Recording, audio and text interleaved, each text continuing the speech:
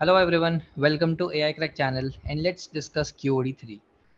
A survey shows that 63% of the people in a city read newspaper A, whereas 76% read newspaper B. B is missing from here, you can assume that.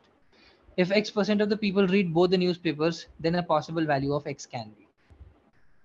Now we know that this common region is X percent as per the question. So basically this only this region would be 63 minus X and this would be 76 minus F. 76 minus X. Because this entire region is 63, right? So if we exclude X, so this would be 63 minus X and this would be 73 minus X. Now we haven't been given that this is enclosed in a universal set or not. So we'll have to assume it, right? So our basic understanding says that 63 minus X plus 76 minus X should be less than 100, right? Because there must be some value. There could have been some value.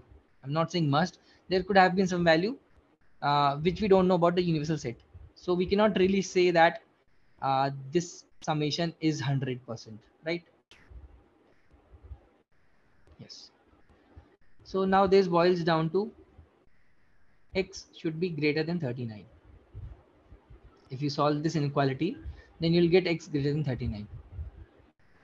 So there can be case where X can be 63, right? Because there can be a case where no one is reading only newspaper A. It might be possible they are reading either both or they are reading only B. It can be possible. It cannot be possible with B. If we make X equals to 66, in that case, this percentage becomes negative, which is not possible. So the maximum value X can have is 63.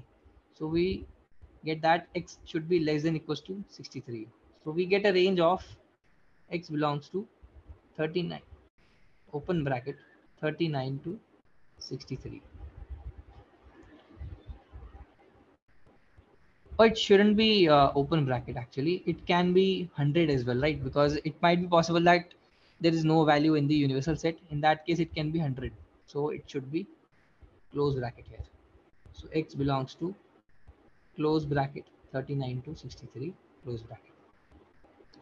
So based on that, we can see that only B option is correct.